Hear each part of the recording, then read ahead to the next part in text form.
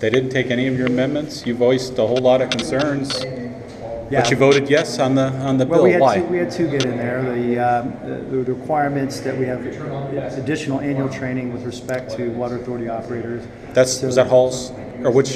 Yeah, it was similar to that. Similar to what you were talking about. Okay. We had introduced that in the regular bill, and they also put my provision in there about allowing for U.S. standards with respect to water fountains. We've got 3 community schools that are brand new school districts built have lead contaminated fountains. Liberty, Camel, and Sebring were the 3 right off the top of my head.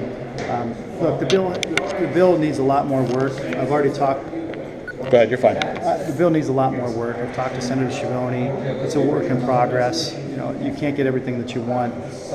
It's a first step, and more timely public notification is good.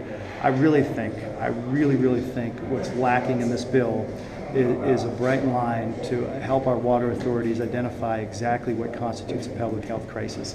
You saw from Mahoney NVSD to the testimony of that American Works, there's broad concern that nobody knows what constitutes a public health crisis. It's not clearly defined. That's something that the legislature should do.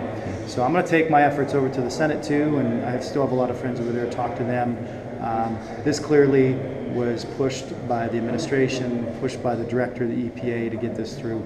I still feel, and I'll speak to this tomorrow on the floor, that the director of the Ohio EPA still has a moral and legal responsibility to notify our residents when there is a failure of notification at the local level. There is no reason why that the state certified vendor sent the results on August 21st to the EPA, and it took them 6 months to identify this.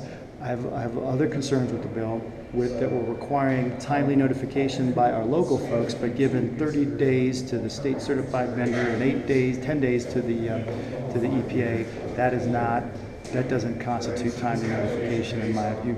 If it's good for our local folks, it should be good for the state director as well.